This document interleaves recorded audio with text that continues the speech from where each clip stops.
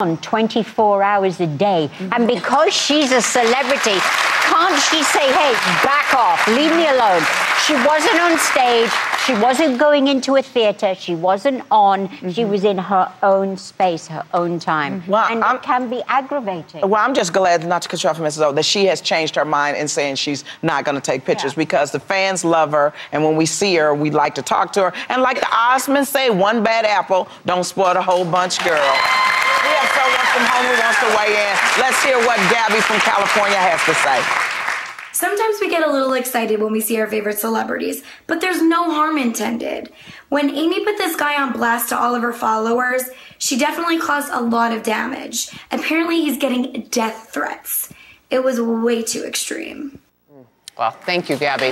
All right, before we go to break, we have 2 giveaways.